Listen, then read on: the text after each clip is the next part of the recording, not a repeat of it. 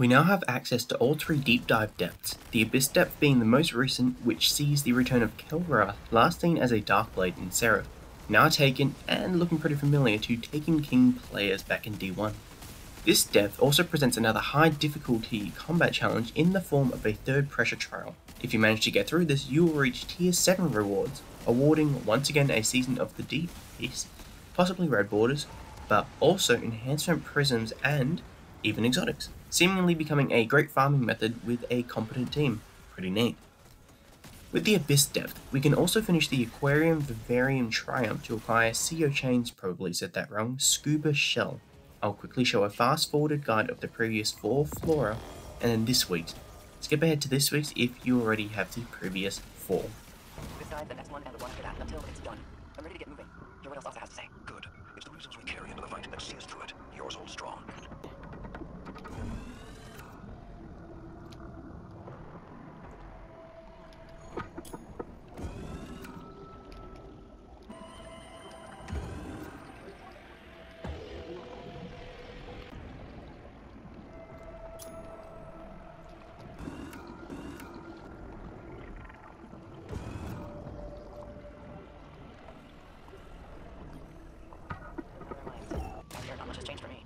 No banners. You really think nothing has changed, even with Asa? It's the same fight, Saladin. The pieces move around, the lines inch back and forth, but this still just feels like attrition. One of Zero-Wrath's most prevalent tactics. But as she imposes it, we will outlast her.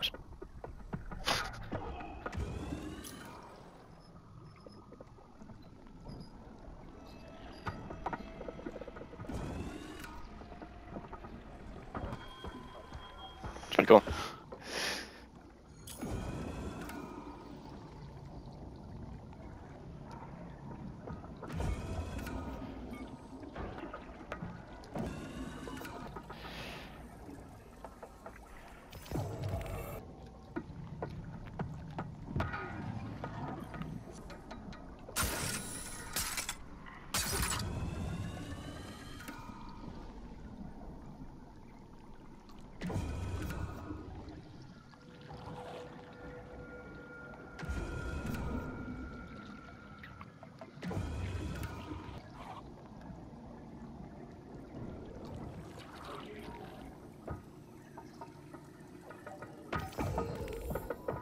Don't forget to get your weekly dose of Veil lore. Won't spoil this, so go listen into it.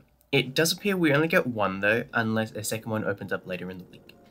On a side note, we do have double Crucible rep this week with Scorch and Clash, with trials returning on the weekend.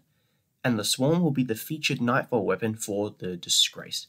Pit of Heresy is the featured dungeon and Deepstone Crypt is the featured raid. Over on Niamuna, Ahimsa Park will feature the Vex Incursion Zone with a partition there as well. The weekly mission is Desperate Measures, aka the final mission, and Root of Nightmares will feature the Cosmic Equilibrium Challenge, aka Planets Challenge. Bungie also tweeted that the new Twitch sub-emblem, Pulsar Approaching, will have its unable to be used state resolved in an update next week. Almost there. Anyway, that's all from me. Have a good week 3, and I'll talk to you all later.